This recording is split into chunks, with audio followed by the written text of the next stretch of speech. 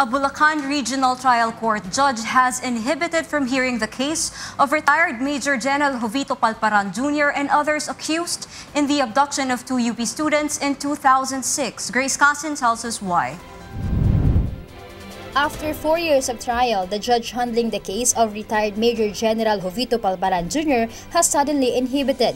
In her inhibition order, Malolos RTC Branch 14 Judge Teodora Gonzalez decided to recuse herself from hearing the case because of the motion filed by Staff Sergeant Edgardo Osorio, Palparan's co-accused. While Judge Gonzalez vehemently denied the allegation of her partiality and bias against the accused, she said she decided to inhibit to preserve public confidence on the outcome of the case.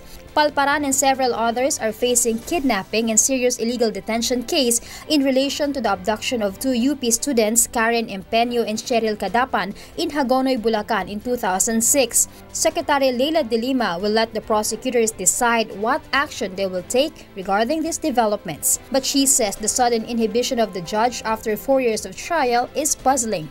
So we're looking into that.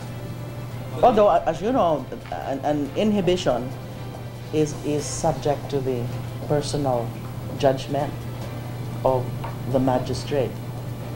So kung talagang sa tingin niya, kailangan niya mag-inhibit, mahirap pakialaman unless walang karason-rason o walang justification. Attorney Erdi Olalia, a counsel of Empeño and Cadapan family, said this will certainly delay the case further because the judge will have to study all the documents of the case in the past 4 years. Relatives of Cadapan and Empeño are dismayed and mourned over the decision because the judge withdrew from the case just when the trial is about to be concluded. Before Judge Gonzalez inhibited, only the presentation of evidence of Palparan is left before the case could be decided. Grace Casin reporting for Y News.